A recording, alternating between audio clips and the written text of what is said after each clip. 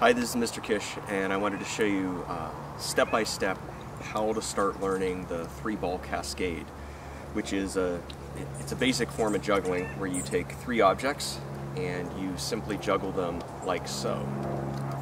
So to start with, we're going to get rid of 2 and just focus on 1. And to use the 1, you have to practice throwing. And your hands, the part of your body that you really want to focus on moving, is mostly from the elbow down to your wrist and from your shoulder down to your elbow. There should be more movement here than here. And what we're going to do is practice moving the ball till you're about at your belly button, kind of right in midline, and throwing it to the outside. Your hands will move over. Do the same thing here. This is the motion you really want to practice. So you're throwing right at midline, and you're catching on the outside.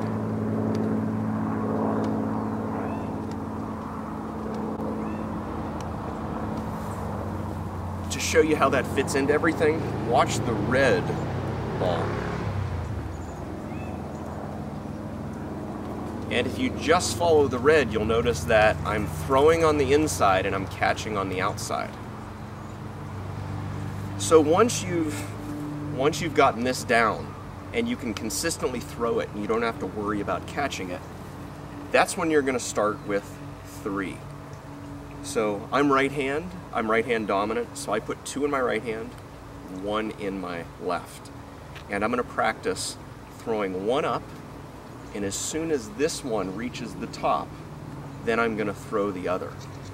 Remember, throw from the inside. I like to count out loud when I do it.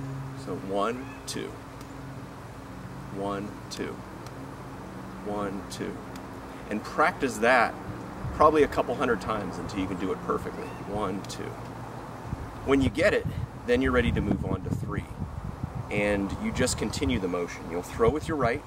When this reaches the top of its arc, you throw with your left. When it reaches the top of its arc, you throw with your right again. It looks like this. 1, 2, 3. 1, 2, 3. 1, 2, 3. 1, 2, 3. Once again, the main focus is you should be only moving from the elbow down and from the shoulder to the elbow. And also focus on stopping your juggle when you want. Stop on 3 throws. 1, 2, 3. 1, 2, 3. 1, 2, 3. Once you can consistently do that, then you can move to the next step. 1, 2, 3, 4. 1, 2, 3, 4. And eventually, you can just keep going. But that'll take a little while.